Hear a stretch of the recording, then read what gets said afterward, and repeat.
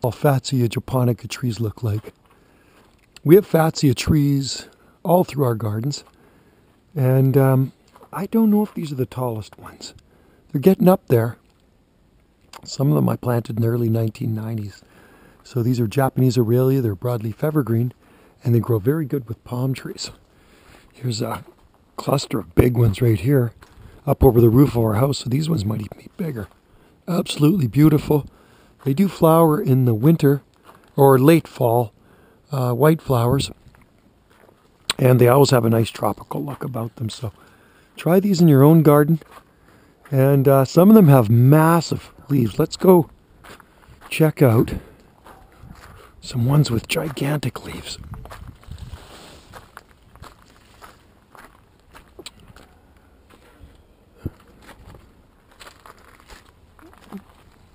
Some of them I grew from seed too, so these are variegated Fatsia trees.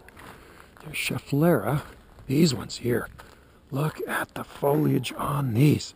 It's one of my seed grown there. Absolutely beautiful. These are growing in the shade. And there's the albino one right there. Lift that up. Albino Fatsia. Variegated. And then we have this one right here. Another Fatsia tree. Another one of my seed grown here. This one's going to have really big leaves too. And then another one there. That's variegated. They're beautiful. They're really a nice addition to any exotic garden. So variegated, and then just regular green. Oh, there's another one there. There's another one of my seed grown in here. They're a pretty hardy plant.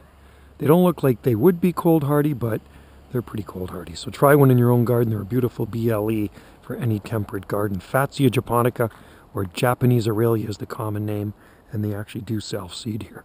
Thanks for watching. Cheers.